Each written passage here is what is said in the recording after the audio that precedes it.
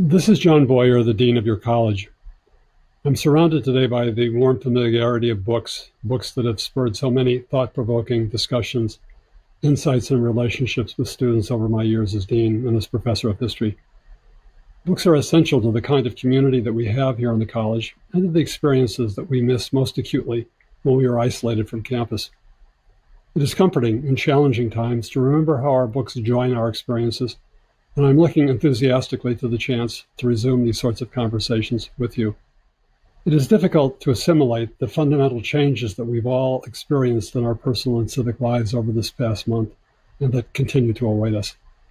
A few weeks ago, we were together as a community of many friends, seeing and encountering each other in person on the quadrangles, in Regenstein and Harper, in the houses, and in Logan, you perhaps on foot and me certainly on my bike. Now we remain a community of many friends, but we are dispersed throughout the nation and the world. We are not estranged, but we are apart, and this hurts, and it hurts a great deal. The learning that we will do together in the next 9 weeks will take different formats than in past quarters, and inevitably it will require flexibility and patience and even a bit of cunning. I've always admired the seemingly endless curiosity and resilience and creativity of our students. While these coming weeks will test those virtues, I have the utmost confidence in you. Over the next weeks, you will interact virtually with your instructors, and I hope that you will find there are indeed positive opportunities and experiences within our new remote learning environment. But it would also be good for you to continue to do things together beyond your coursework via online conventicles. Communities are resilient creatures, and so are the many friendships and relationships that make our community so strong.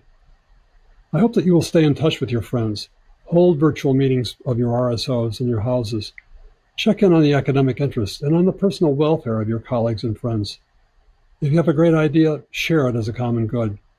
Throw an online dinner for some of your friends, and please raise a toast to the Maroons. It's also vitally important that you remain confident about your futures. The college is prepared to devote massive resources in the months and years to come to helping you progress in your professional and personal aspirations. This has always been an extremely high priority for me as Dean, and I promise you that we will do all that we can to help you move forward successfully.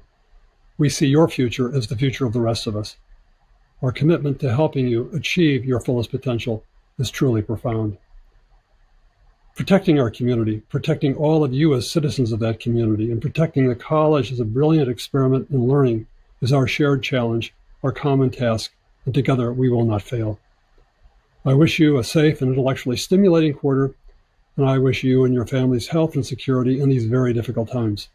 Thank you very much, and I will be back in touch very soon.